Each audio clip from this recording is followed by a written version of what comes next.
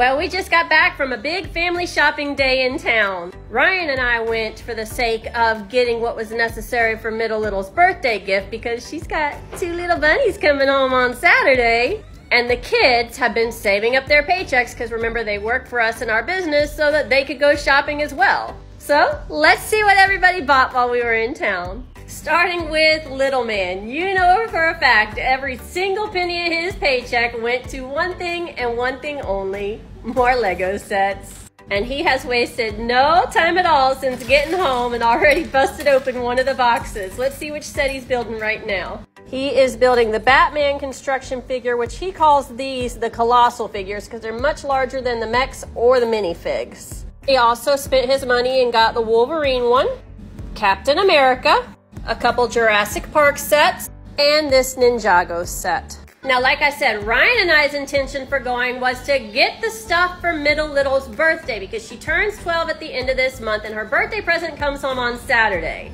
So this was the main thing we were after, was a hutch for the bunnies that are coming home.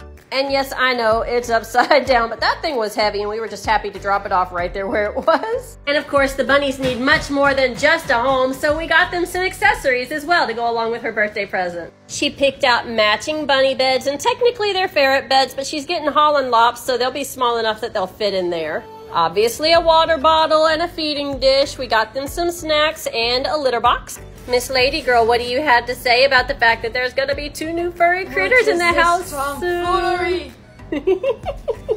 And of course, bunny food and bedding and, you know, the basic boring things as well. But we are happy to say that Middle Little is all set up and ready for her birthday present to arrive on Saturday. Now let's see what the teenager bought for herself.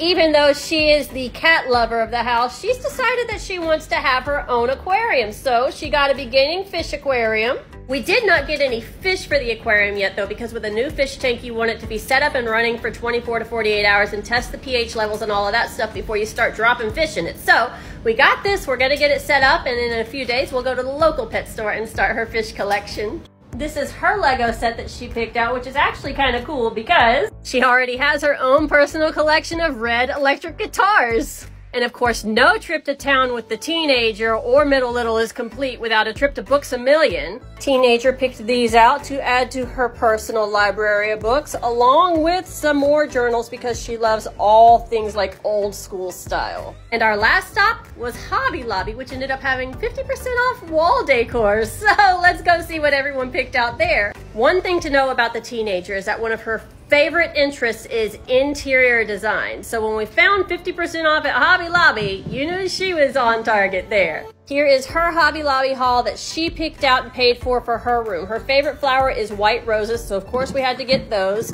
And then quite a few of wall hangings and then these cute iron pieces as well. That's all that this kiddo bought for herself. Let's see what Middle Little got. Middle Little is a lover of all things blue and floral, and so here's what she picked out and bought for herself from Hobby Lobby. She found blue roses, similar to Sister's white roses.